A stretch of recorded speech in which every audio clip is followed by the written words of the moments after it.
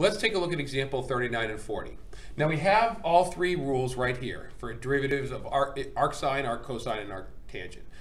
One thing to keep in mind, as you can see with these first two examples here, is all of the idea behind the chain rule comes into play here as well.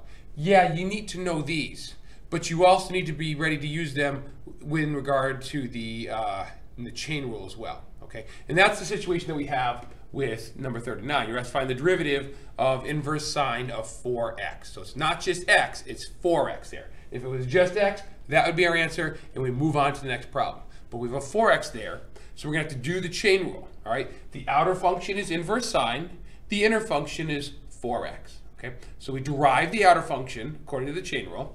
All right, so inverse sine's derivative is 1 over square root 1 minus. Okay, that's the template for the derivative of inverse sine. Okay.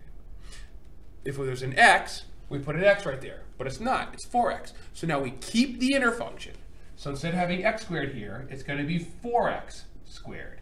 You want to be careful, you want to make sure that you wrap it in parentheses because we're squaring the entire term, not just the x term. Okay, so we derive the outer, that's why we have the 1 over square root of 1 minus. We keep the inner, which is why we have the 4x being squared, and then we multiply that by the derivative of the inner function. The inner function is 4x. What's its derivative? Exactly, it's just 4. All right, so we're going to multiply this by 4. Some of you are looking at that and say, can we simplify this? Yes, you can. Do you have to? In a free response question, no. Just like always, you don't have to simplify. But in a multiple choice question, this may not be what one of the 4 options is going to look like. So you want to be ready to simplify. And we can do 2 quick things right here. The first of which is, since we're doing 1 times 4, we know that when we're doing a fraction times a whole number, that whole number could just move right up into the numerator. So 1 times 4 is really 4 up there in the numerator. And then down in the denominator, we have the quantity 4x squared. We can actually square that out. 4 squared is 16.